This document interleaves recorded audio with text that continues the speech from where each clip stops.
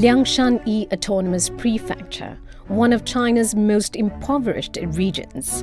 I've traveled 2,000 kilometers from Beijing to find out how people have overcome absolute poverty.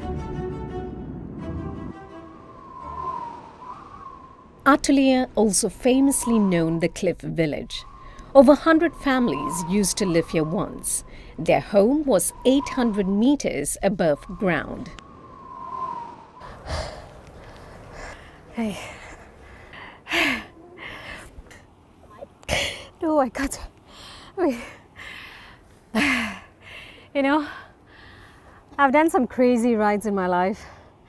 Bungee jumping, you name it. But this, I've never done anything like this in my entire life. Atelier people chose to live up the mountains centuries ago to avoid wars at the time. But the big mountain became a barrier to the outside world. The only way up and down was handmade return ladders. It wasn't safe, but none of them had a choice. Chinese President Xi Jinping was concerned. 看到村民和孩子们常年在悬崖上爬藤条，上山下乡，安全得不到保证，看了以后心情还是很沉重的，也很揪心。 I bumped into a young man, Mose Labo, along the way. He told me the government decided to replace the return ladders with steel stairs in 2017. The project costs $1 million, or almost 150,000 US dollars. It was like a highway to the outside world for the villagers. 修好了那一天，好多老年人都跑上来，又跑下去看，体验一下这个杆梯。虽然我们住的这么偏僻，在这么小的一个山里面，他都能关注得到。 I've been told the government gave villages the option of relocating. Since 2016, more than 350,000 residents in Liangshan have been moved from adobe houses to new settlement areas. Labo's family is one of them. He paid a 10,000 yuan deposit, or almost 1,500 US dollars, for a new apartment that is his forever. His kids, like many others in the new community, walk to school today. All it takes is 5 minutes. Seniors too can easily get access to medical care. Labo is just one of many in Liangshan Autonomous Prefecture whose life has completely changed as part of the poverty alleviation efforts. I'm going to go to another village which Chinese President Xi Jinping visited in 2018. I'm going to see how they have been living there. Ni hao. Kashasha, right? Kashasha? Hi. Ah, okay. I've been to many countries where I've seen much poverty and suffering. But something about Liangshan tore my heart. Maybe it was the difficult climb up the mountain or the living conditions. There was no denying it. It was a fact. People here were really poor. It finally hit me why China made poverty alleviation its priority. This is where actually she tells me President Xi Jinping visited here. He famously quoted, "We will not leave anyone behind." 人民的美好生活啊，一个民族啊，一个家庭，一个人都不能少。 Mama's name is Jimozilo. She's 72 years old. She has a new home in Sanhe village as part of the relocation efforts. She tells me that the government takes good care of her and she's very happy. But Mama keeps coming back here. She wants to keep this house clean. She hopes that the president will visit her again. 许多事情，主要就是什么，或者讲，今年啊，到有你忙不？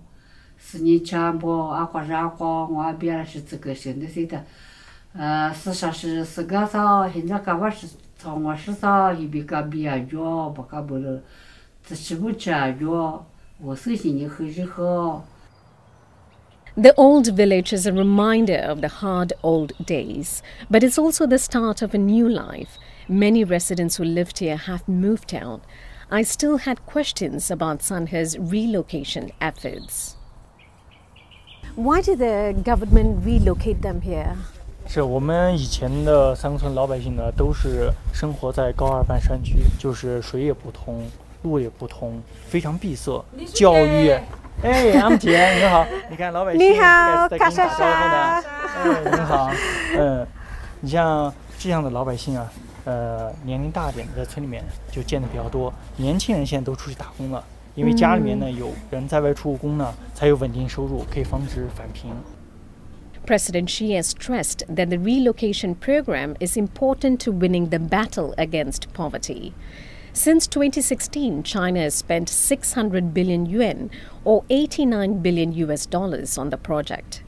Nearly 10 million people have moved from harsh natural environments to new settlements nationwide. In his visit to Sangha village, President Xi emphasized the need to boost local industries. Since then, the village has been actively promoting tourism and local produce. Other efforts have also been made in raising livestock and farming. 你好，你好，你好。 Jihao Yechu is a jack of all trades. I visited his home. He runs a grocery store in the front yard and even has a rural credit office in his living room. He also works for construction sites near the Sangha village. Jihao tells me his income has increased 50-fold.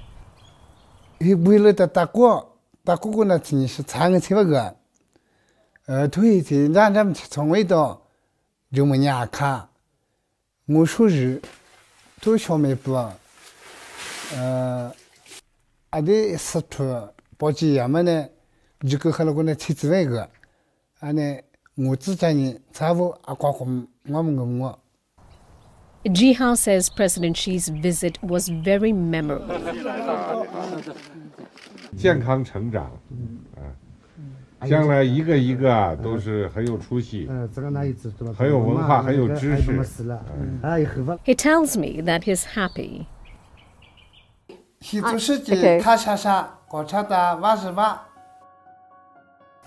Seeing how people live, watching how they work, truly an eye-opening journey for me.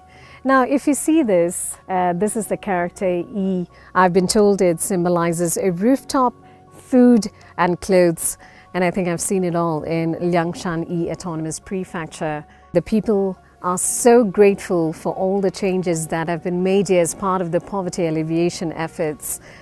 98 million rural residents in China have been lifted out of extreme poverty so far. The next step for the Chinese government is the Rural Revitalization Program, which aims to improve the well-being of rural residents. Indeed, no one is left behind.